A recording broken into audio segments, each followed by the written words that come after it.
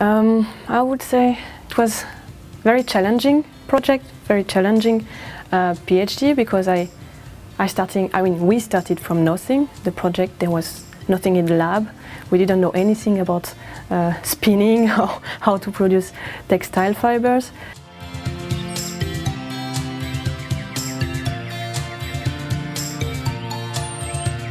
Because of course the PhD is not like, yeah, it's so great, I mean, it's 5 years of up and down. I mean, you have...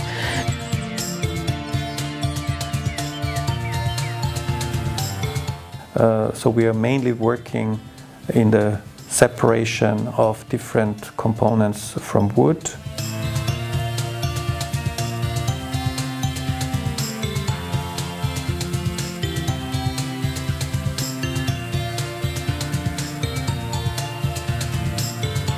Anne's thesis, it turned out to be, of course, a success.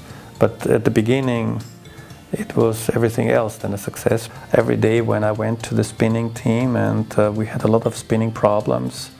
Of course, it depends on the PhD. Sometimes you start the PhD in a project that is already running. One of our proposals was then followed up, and suddenly in March the breakthrough came.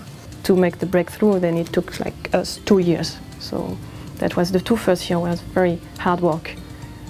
Because it's very difficult to be in the lab and trying again and then seeing no results. So the last 3 years of the PhD were very exciting. We had this collaboration with art students because we were able to produce fibers. We didn't know how to produce any fabrics or what to do with the fibers. Art students are actually doing something with it, and then to see the final product, because the first time I say, or Marianne, I said, yeah, this is the scarf from the fiber, from the iron cell fiber. I was like, really? It looks like real.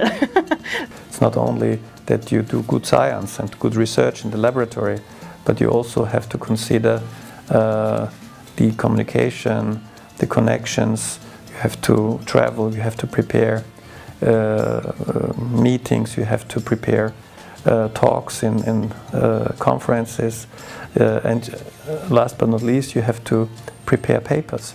4 papers. I wrote 4 papers, and then the first one was the most difficult one, because it's the first paper, so basically you don't know how to write a paper. Since we were collaborating from the very beginning with a big team, Helsinki University, other institutions like VTT.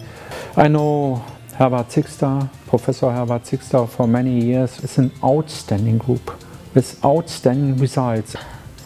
It's very, you need to be a hard worker, let's say, to work in Herbert Zixter's group, but it's worth it because you learn a lot. That's how you learn. She's an excellent researcher, a hard worker. She's used to really systematically investigate different options, different aspects. What I think about the defense, she was active and understood the questions and asked in the right way. I see a great potential in the ion cell fiber technology. I don't know, you shouldn't lose hope. I mean, always try to be positive, like, okay, this doesn't work, but don't give up. I mean, you need to keep on trying, and then it will, hopefully it will work. You will find a solution. So you shouldn't be afraid of facing problems. That's the main thing, actually. Yeah.